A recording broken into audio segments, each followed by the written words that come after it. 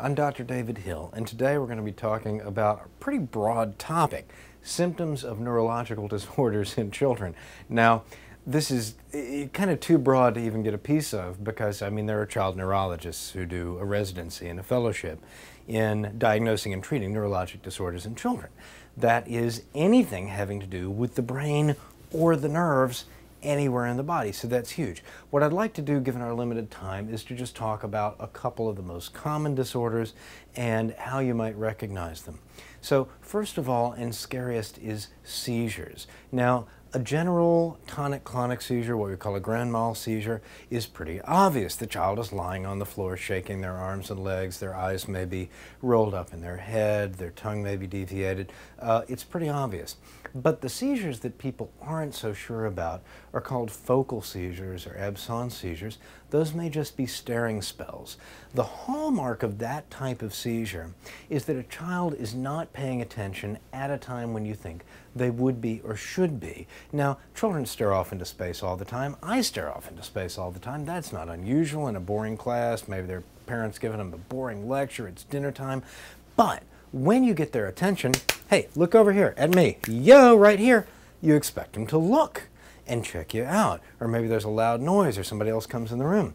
If a child is having one of these seizures, they don't look, they don't respond. Unresponsiveness is the hallmark of seizure activity. So if you see that your child is having a staring spell and not responding, that really needs to come to the doctor's attention.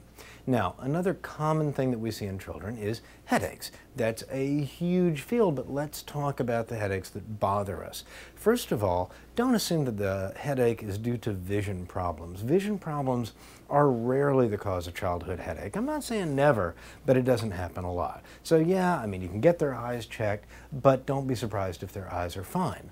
Probably the most common cause of recurrent concerning headache in children is actually migraine. And look around the family for somebody else who has bad headaches. They may say they're sinus headaches, but they're probably migraines. Migraines do tend to run in families. We know now that even infants can have migraines, even though they can't tell you that's what's going on.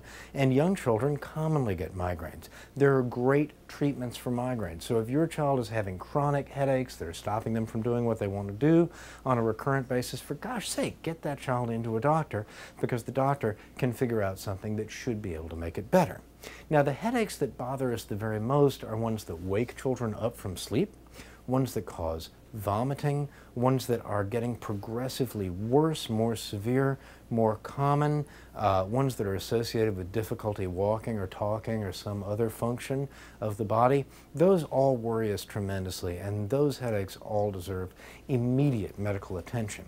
Now, remember, stuff that's neurologic happens in the head, it also happens in other parts of the body. One of the things that always concerns us are alterations in gait. If a child is walking or running fine and then for some reason suddenly is not, or suddenly they're walking on their toes or they're arching their feet they didn't used to be, they have progressive weakness, there were things they used to be able to do that they can't do now, those things are always very concerning, always deserve a medical exam. There are dozens of other neurologic problems in children and dozens of other things to say about them, but for today we'll just talk about the migraines, we'll talk about things that could be brain tumors, we'll talk about the weakness, and we will talk about, what else did we talk about? All those things. So talking about symptoms of neurologic disease in your child, all of them, I'm Dr. David Hill.